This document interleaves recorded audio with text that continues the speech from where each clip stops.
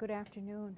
Sego, as we say. The way that we've always introduced ourselves to the people ever since I can ever remember as a little child, you know, they say we came through the waters of.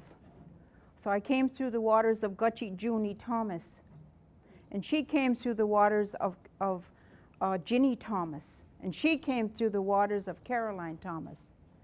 So that we always know who we are and where we came from. So that's who I am. My mother was Mohawk from the Mohawk Nation, and my father was Cayuga. We come from the Haudenosaunee people, or the Iroquois people, linguistic group. Actually, our original homelands were here in New York State. But we moved to Ontario in 1784 when we allied with the British. And of course, they lost the war, so we were given land in southern Ontario under the Haldimand Deed. So that's where I live right now in the Six Nations territory in southern Ontario, coming from originally New York State.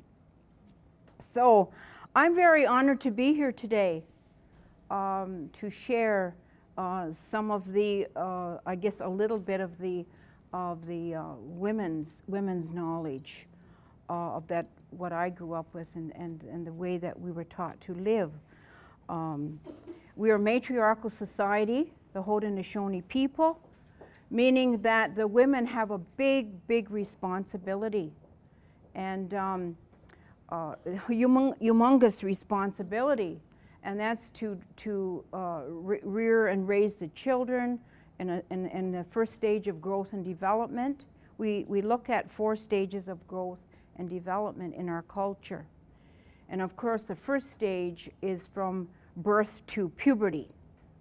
And it's 100% the woman's role to raise that child, to prepare that child, I should say, for the next three stages. And so we're Longhouse people. We come from the people of the Longhouse. And you know, we're finding out through the archaeologists today that there was probably sometimes 300 families that lived in a longhouse. And I've always wondered, how did we get along? What was the secret, or what was the key? There must have been something really important that we knew in order to have good relationships. And so I went to the old people. I was very fortunate, very honored to listen to a lot of old people growing up and to listen to their words. And so I went to them and I asked them, you know, what was the secret to good relationships in a longhouse? And they laughed at me, of course. They always laugh at me when I ask questions. And they said, oh, that's so simple, go ahead, deal. That's my name, go ahead, deal. That is so, you should know that. Well, I didn't know it. They said, it's only 3 things. Just 3 things is all it took. I said, well, what is it? The women knew how to look after the men knew how to look after the women, and the women and men knew how to look after the children. It's called roles and responsibilities. It's so simple. It's just so simple. It's only been probably maybe 2 to 3 generations where our people, the indigenous people, never had the privilege of making a mistake. We never had that privilege and opportunity of making a mistake. Because if we forgot to plant our corn, we wouldn't be eating. We wouldn't have any food. There was no Zayres back then, or whatever those stores are. We never had that opportunity. So this first stage of growth and development is very important. And it's the women's role to to teach all those things. And so, as a small child, the old people would say, listen. Put your ears up like the rabbit, they would say, and you listen. Because someday you're going to need this, what I'm going to tell you. So we were taught very early to listen. And then they said, use your voice, because we're an oral society. Use your voice. Your voice is your medicine. I said, yeah. They said, your voice is your medicine.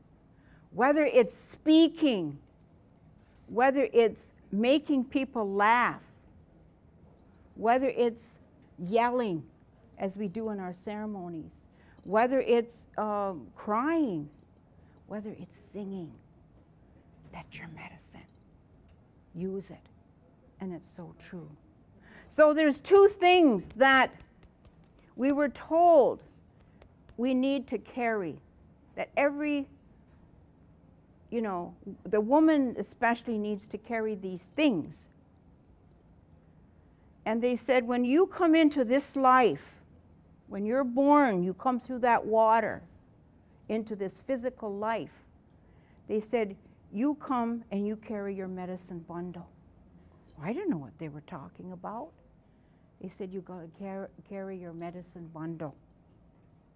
I thought, where do I get this bundle? I go to Kmart or Walmart, I don't know.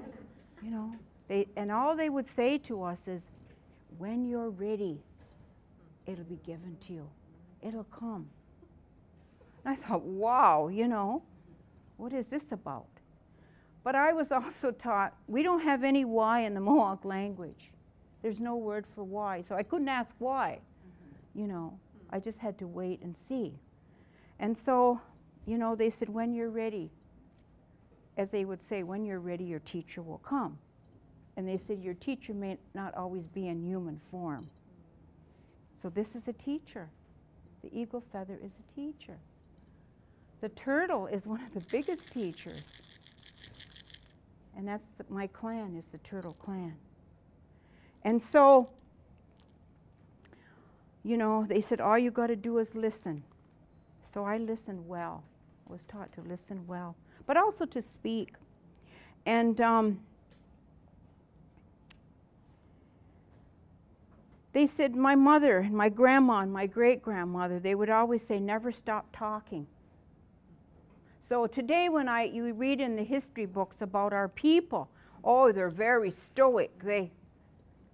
That's not so. Our people talk, they never stop talking. Those women never stop talking and singing and dancing, and they never stop working.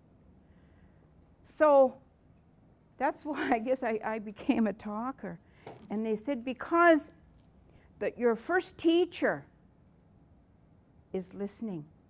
Your first teacher is what you hear after you come into this life.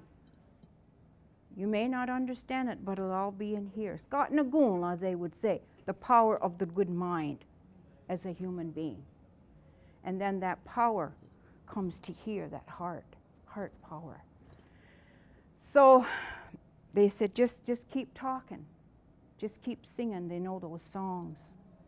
Just keep doing what you need to do, and you'll learn those things. So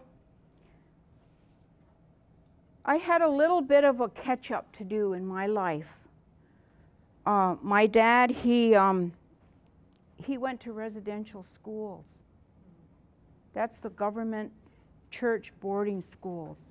His mother died in childbirth having twins, and he went there when he was 4 years old. He was a baby, and he went there, and he was there till age 14. My dad never did lose his language, however. He was a fluent Mohawk speaker, and my mother as well. But many things were taken from him. His ability to parent was one of them. And so even though he and my mother, there was 10 of us, he never hugged us. He never hugged us. He didn't know how to hug. He was never taught that. But thank goodness my mother knew all that.